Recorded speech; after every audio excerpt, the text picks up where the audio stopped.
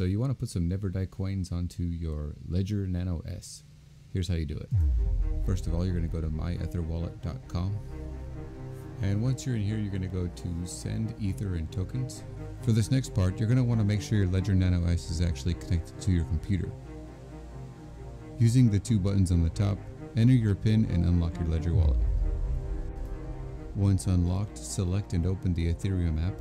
I should also mention that in order to use the Ledger wallet on myetherwallet.com, you're going to have to enable browser support. To do this, just go to browser support and select yes.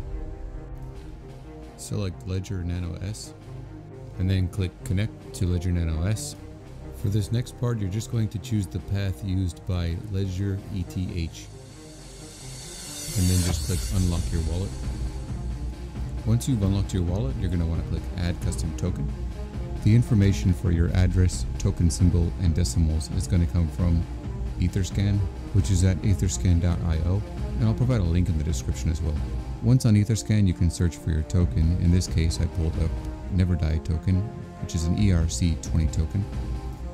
For the address, we're going to use the contact address, which can be seen here.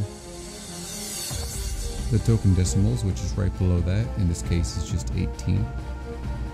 For the token symbol, you can pull that from CoinMarketCap. I'll put a link in the description below. Or you can get it from your coin's website, which in this case is NBC. Once you've entered in all that data, just hit save. Now all that's left to do is send the coins to your account address. Not the contact address that we used in the first place. It's your actual account address on MyEtherWallet. I hope you found this video useful. If you did, please like the video, comment, subscribe, or send me a donation. Thanks for watching.